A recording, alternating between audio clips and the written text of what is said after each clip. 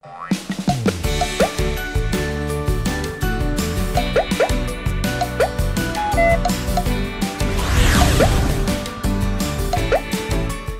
friends, welcome to my channel, AbiJ's Fun World. In our last video, we started the programming palette, and we also looked at some of the motion blocks. And we motioned backwards, forwards, turns, and all that, right? And now we're gonna finish all the other motion blocks. This is gonna be lots of blocks and lots of fun. Let's get started.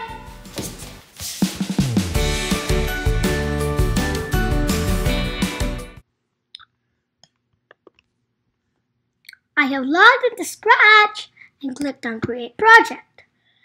So on the left side, under the Code corner, we see all the available categories. In the last tutorial, we looked at the Move, Turn, and Go To blocks. Let us start with the glide blocks today. First one is Glide to Block. Let me drag it to the code area. By default, it says glide 1 second to random position. You are basically saying a sprite to move to another location and take the given number of seconds to finish the move. Click on the drop down and you can see 3 different options. First is go to random position, which means the sprite can go to any random position on the stage. And it should take 1 second to do that move. Let's try that. There we go.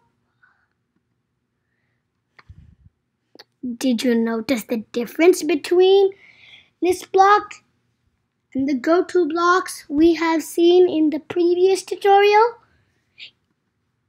Yes, we can control the speed of the sprite by giving the number of seconds it should take to make that move.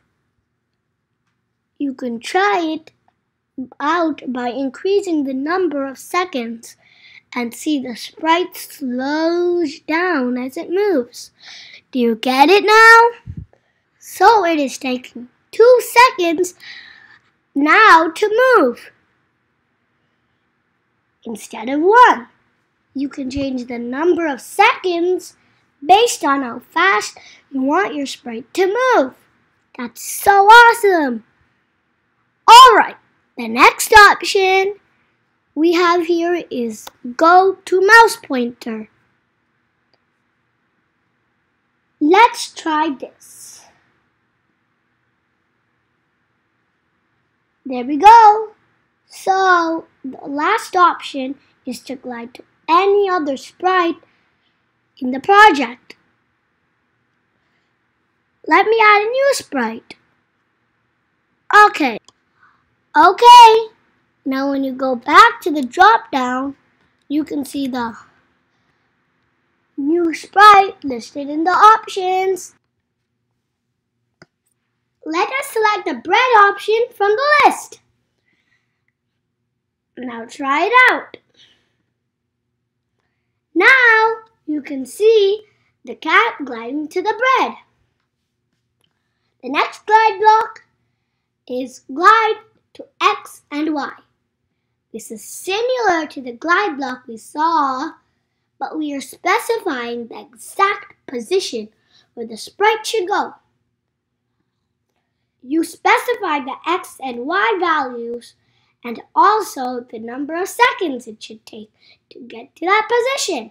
Let's try to do the same with this block to make the cat go to the bread.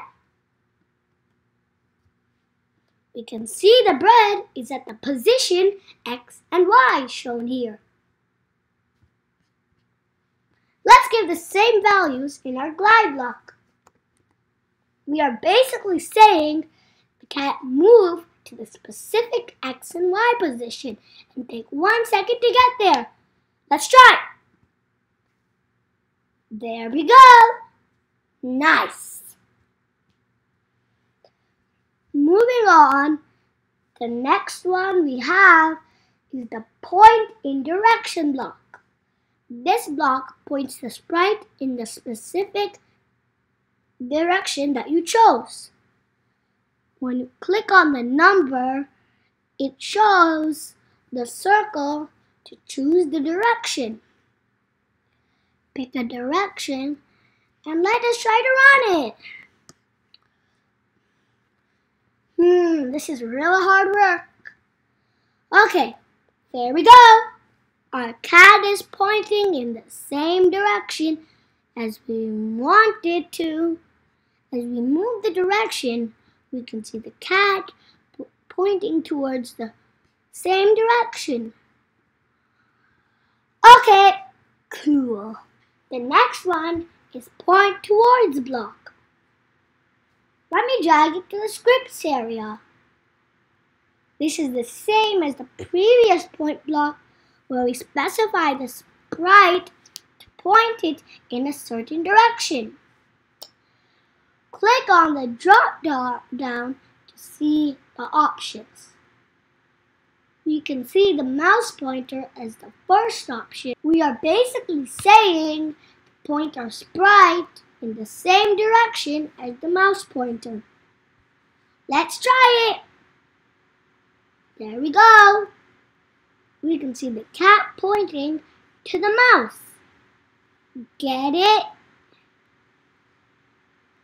Okay, so the next option in the drop down showing is another sprite. We already have bread here, so select the bread option and try it out. There can't go to the bread. If we have more sprites in our project, all those sprites will show up in this drop down list. And we can use this block to make our sprite glide to any other sprite. Alright, next we have change X by block. This will change the position of the sprite horizontally by a specified amount. Let me clear the screen and let me drag this block to the code area. By the way, if you need to remove any blocks, you can just right click and delete the block or simply drag it back to the blocks area. Anyway, now get the change X by 10 and try it out. This will move our sprite forward 10 steps horizontally.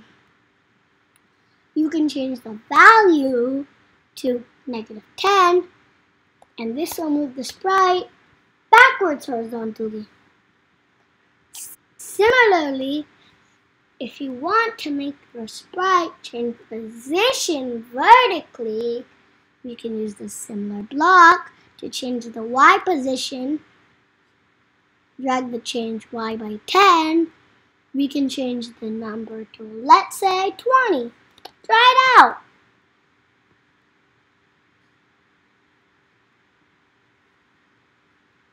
See? You can see the sprite going up. You can change the value by -20. And you can see the sprite going down. No way. There's more. The next one in the list is if on edge, bounce. The block checks to see if our sprite is touching the edge of the screen when it is moving. And if it is on the edge of the screen, this block will make it bounce and go upside down and go backwards. Let's try something. So let us make our cat keep moving so it will reach the edge of the stage. Let's think what we need to do that. Yes, we need the move block and also need to keep the move block inside the forever loop. We are saying the cat to keep moving 10 steps forever and ever and ever and ever and ever. Let us run it.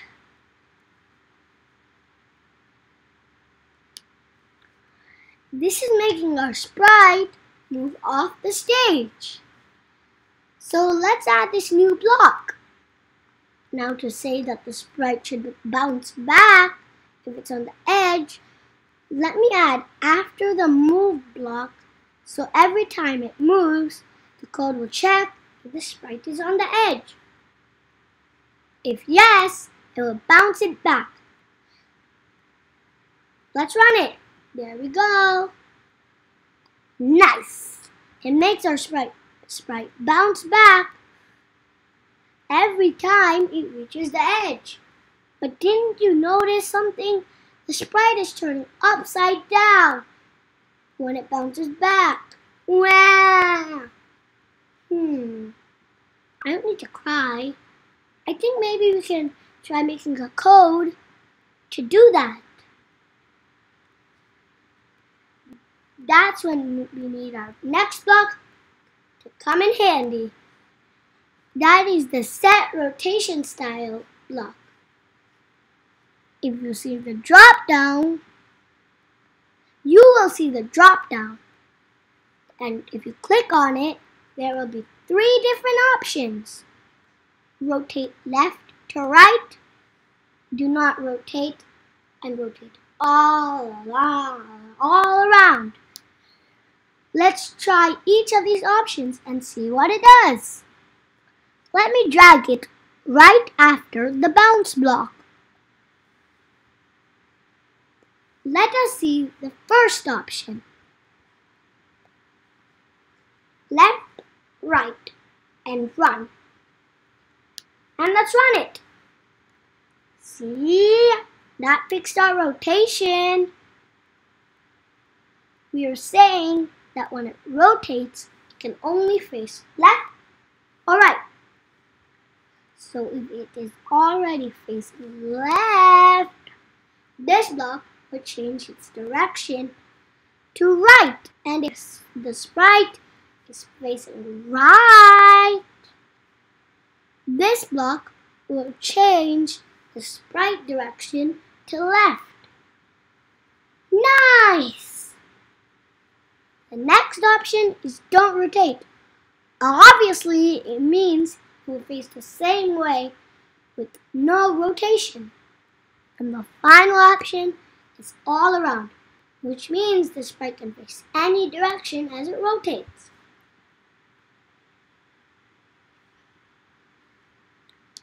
Okay.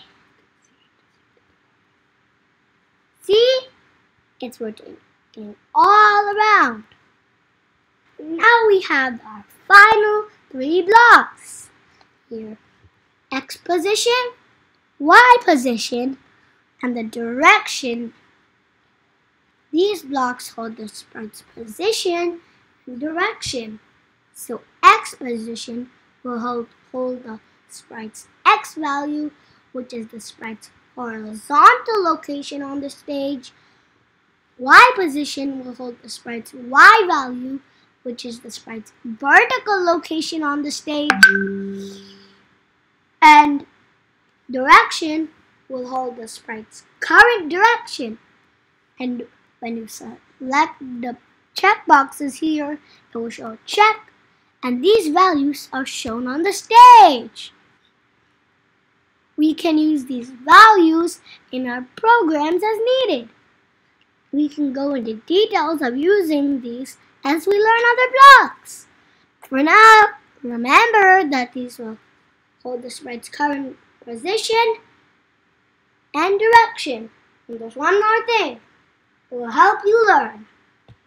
And you can also see the values for changing X and Y as we move the sprite. And the value for direction is changing as well. Great! This finishes the overview of all the motion blocks. Let's review! Awesome, friends! We completed the whole entire motion category. Okay, let's review! We learned how to make the sprite glide. We learned how to make the sprite point in directions. We also learned how to make the sprite bounce off the edge. Up, went upside down, right? Okay, I want you all to try out all these awesome blocks and play around with these and connect the blocks together to see what animations they make. So, we're gonna make an animation using the motion blocks since we completed all the motion blocks. That's a congratulations! Until then, keep exploring the motion blocks. I'll see you later, coders.